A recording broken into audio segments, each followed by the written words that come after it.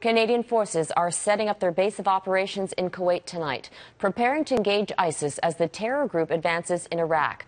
Our soldiers are flying into an extremely dangerous environment. The risks grew again today as we learn that ISIS may have captured several fighter jets. Our Mike Armstrong is in Kuwait City tonight. He joins us with the latest. Mike? Well, Robin, Canadian generals are being very careful what information they give out about the operations here in Kuwait, to the point where at today's briefing in Ottawa, they barely mentioned Kuwait by name, referring over and over to the host nation and its sensitivities. Well, Kuwait knows Canadians are coming. This is the front page of a local paper this morning showing Canadian troops leaving Trenton, Ontario yesterday. Canada won't give any numbers on exactly how many troops have left Canada. The advance team set to be about 120. When they ramp up, Canada will have 600 troops in Kuwait. Now, where exactly?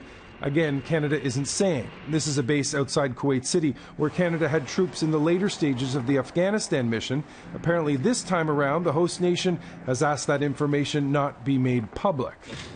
Now, the Canadian military also isn't saying how long troops will be here. There is no specific end date. Up until today, the talk was of a 6-month mission. There's an expectation amongst this coalition that we're talking longer than that, yes. Canada is contributing 6 CF-18 Hornets, fighters that can hit targets on the ground. They'll work with coalition forces, but targets will be approved by Canada. Every effort will be made to cut down on civilian casualties. As for potential Canadian losses, ISIS is believed to have some anti-aircraft capabilities, but only up to a certain altitude. They are not absent the capacity to bring threat to us should we, as we fly, but can we fly high enough? Yes. Now, there are reports ISIS is taking to the air, training pilots to fly captured Syrian fighter jets. Those reports are not confirmed, but are being taken seriously. An update today from the general heading up the U.S. efforts on ISIS. The first time he's met the media in 2 months.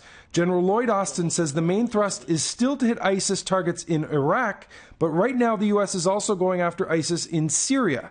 ISIS, he says, has amassed so many troops in the area around the besieged Syrian city of Kobani. It's an opportunity, Austin says, he doesn't want to miss. I believe that he made a decision several days ago that Kobani was going to be his main effort, and as long as he pours legions of forces there into that area, we'll stay focused on taking them out. Now, that general is also warning real progress will take time, but he does say airstrikes from above are having an impact. For example, he says ISIS fighters can no longer travel in convoys. They're having to take civilian vehicles, and that's limiting their movements on the battlefield. Robin? Mike Armstrong in Kuwait City. Thanks, Mike.